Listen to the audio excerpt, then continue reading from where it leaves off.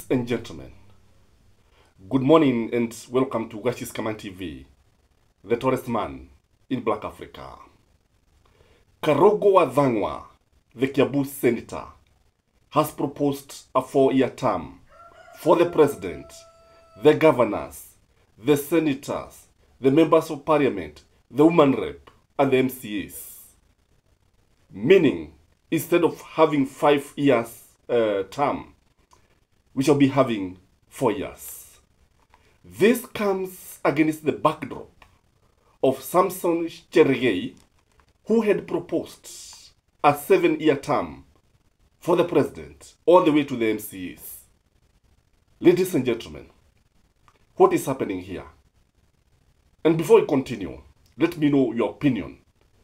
Do you support 4 years term or 7 years term? Let me know your opinion in the comment section. Ladies and gentlemen, why is this happening? That's the big question that I want us to address.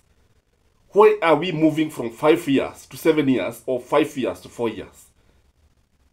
Number one, in my view, Karogo Wadhangwa is motivated by the bitterness. The bitterness of the Gachagua impeachment, the way he has been hounded out of office. The bitterness of betrayal. Betrayal of William Samoei Ruto to the Gema nation. Betrayal of William Samoei Ruto to Kenyans. Betrayal of William Samoei Ruto of lying to the nation. That he would give free diapers to women. That half of his cabinet would be women. That he will never, ever allow anybody to mistreat or insubordinate his deputy. So the bitterness is motivating Karogo Wadhangwa. The other issue here is that when you look at it very clearly, these are battle lines that are being drawn. The battle lines against the Gema nation and the Kalenjin nation. If you look at these two leaders, they come from different communities. In fact, the Kalenjins and the Kikuyus have always had issues. And it is Uhuru Muigai Kenyatta who actually brought these two communities together. Just like he brought the Luos and the Kikuyus together. But now the lines are being drawn. The fact that the Kikuyus are feeling alienated, the fact that the Kalenjin feel that Gachagua should be a half-term president, then the Gema nation are also feeling that William Samoei Ruto's term also need to be shortened. So these are battle lines that are being drawn. And this is what is going to happen in the 2027 general elections. In fact, anybody who supports William Samoei Ruto in Mount Kenya will be defeated in the morning.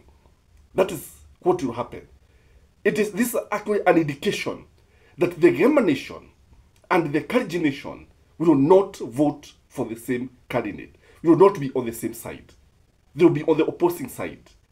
Number three, in my view, I'm looking at Gema. Gema is feeling that it has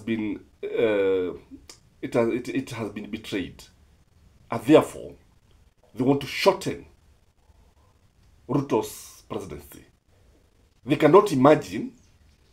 In fact, many people are asking. I've had many people asking if what can happen for these remaining years to be shortened. In fact, there's so many people asking that 2027 iko mbali sana. And this is a feeling, by the way. This is a feeling. You know, what is in the heart, the mouth speaketh. And this is what is now being brought in the Senate for discussion, because people are fed up. In fact, people are completely fed up by this regime.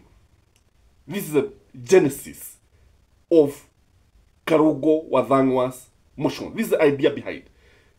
No, but when you look at Samson Chergei want to lengthen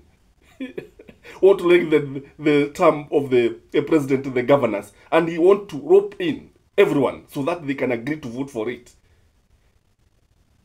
Ladies and gentlemen, why do you think Samson Cherargei want to lengthen the term of the president and all the way to the senators, including governors and women rep? Why do you think he's doing this?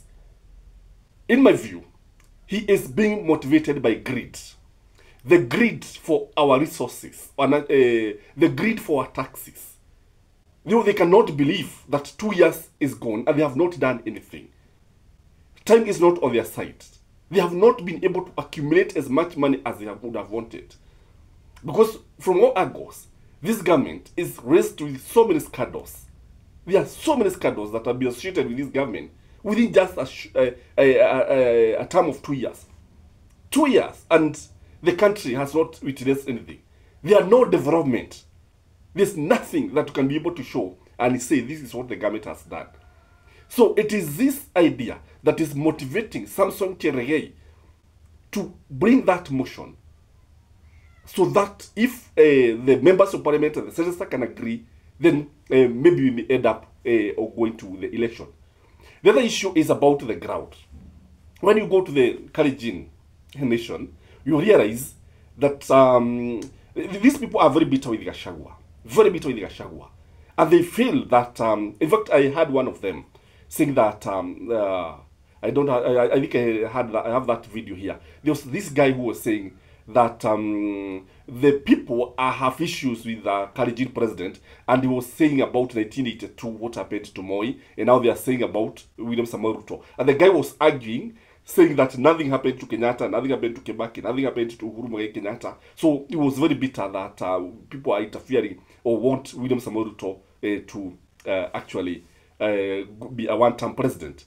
So it is this that is now motivating the Kalenjin nation, and that is how the ground is saying. That's actually the true situation on the ground in the Kalenjin. But now, when you come to the Gema nation, the ground is now speaking a different language.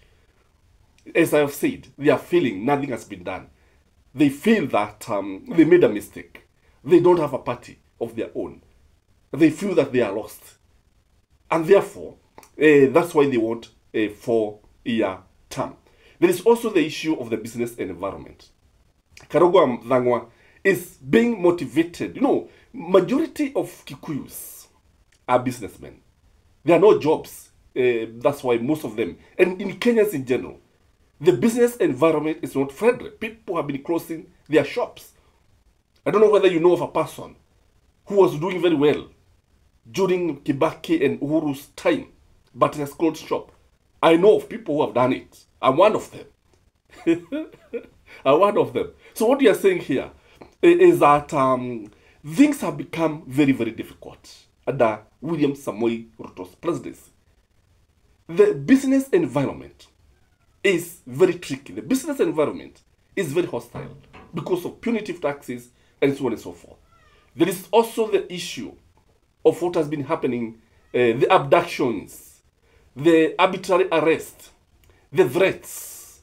Just, I think, is it yesterday or the day before yesterday, that Kaido was arrested.